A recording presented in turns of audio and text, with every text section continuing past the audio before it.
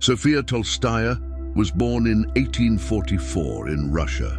Beyond being the wife of Leo Tolstoy, she was known for her strong personality.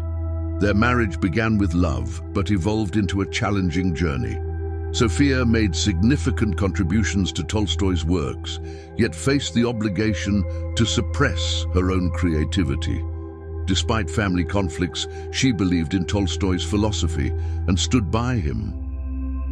After Tolstoy's death, Sofya struggled to preserve and share his legacy until the end of her life.